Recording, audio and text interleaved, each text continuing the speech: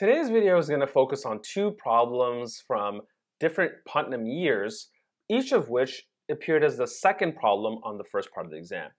So the first problem is a double integral of e to the maximum of b squared x squared, a squared y squared, dy dx.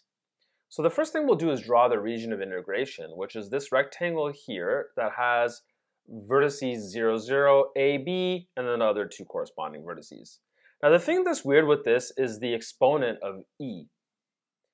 Let's look at when b squared x squared is actually the maximum. So this is when b squared x squared is greater than or equal to a squared y squared.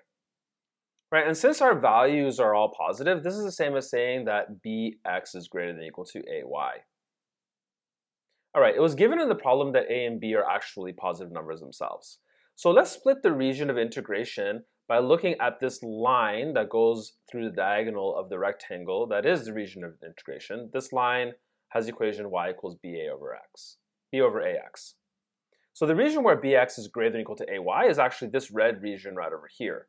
Now the region where the other inequality holds is actually this purple region here, and so we can focus just on the integral over the red region by the symmetry of the function over this square to say that the integral then is going to be the integral over that triangle t of e to the b squared x squared dy, or dA, where a is the region of integration being that triangle.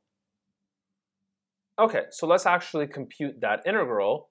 We get the integral of e to the b squared x squared dA. The region of integration we need to break up into what the bounds are.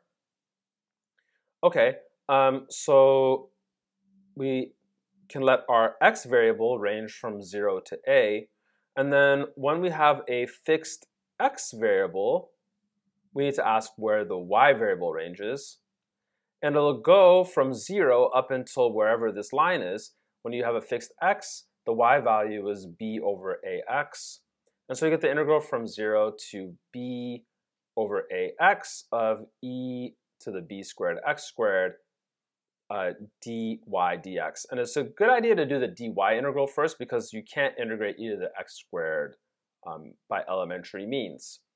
Integrating with respect to y will give us a factor that will allow us to do a substitution. So we get the integral from 0 to a of b to the a e to the b squared x squared dx, and then multiply by that x factor. Okay, so now we can actually integrate this with a substitution. Doing that, we'll get, because we have a b squared x squared in the exponent, the derivative of that is a 2b squared x that allows us to do the substitution. But we have to remind ourselves that our integral is actually twice the integral over the triangle by the symmetry with the other triangle on top that's blank. So if we actually do this, let's pull the 1 over a out. We get the integral from 0 to a of 2bx e to the b squared x squared dx. Okay, and then we can actually find the integral for this using, again, the fact that the exponent's derivative is given to us there. We have this extra b that we need to take care of. So we get 1 over a times the evaluation from 0 to a of e to the b squared x squared. But then we have this extra factor of b when we actually differentiate the function e to the b squared x squared. So we need to make sure to have a 1 over b over here. Okay, and so if we do the evaluation, we get a simplified form of 1 over ab times the quantity e to the a squared b squared minus 1.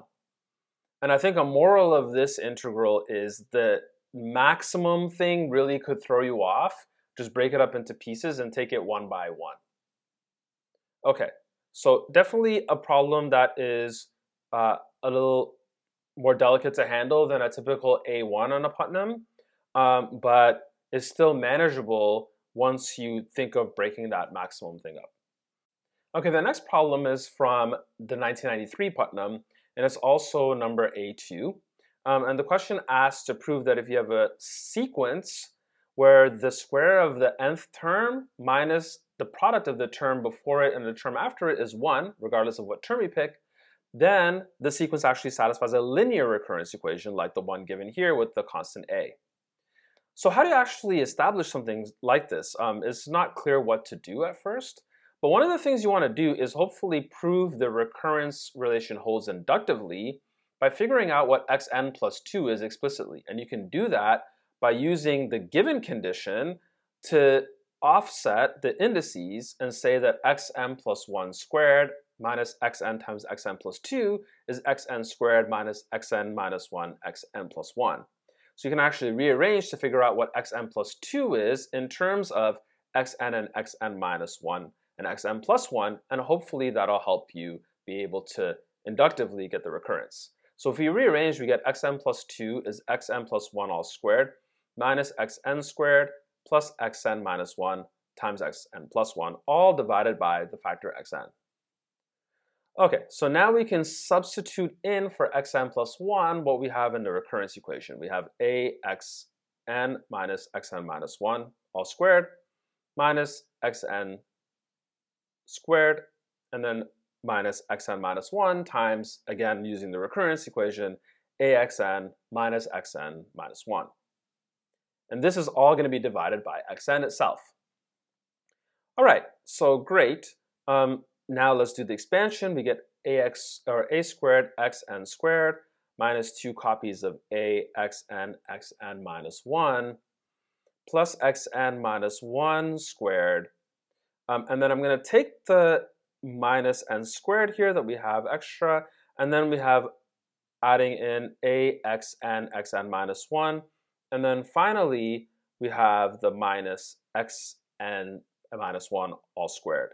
And we divide all of that by xn. Okay, so we can subtract off these terms here, and then notice what we're left with is some expression involving xn and xn minus 1. So first we get a squared xn dividing by that xn, and then each of these other terms has an xn factor that leaves us with a minus axn minus 1, and then finally the minus xn squared becomes xn. Factoring out that a, we get a times xn minus 1, subtracting xn, and then now by our recurrence equation, that thing in the parentheses is actually xn plus 1. So we do inductively get that xn plus 2 satisfies the same linear recurrence equation. So by induction, this linear recurrence equation is actually satisfied for some value of a.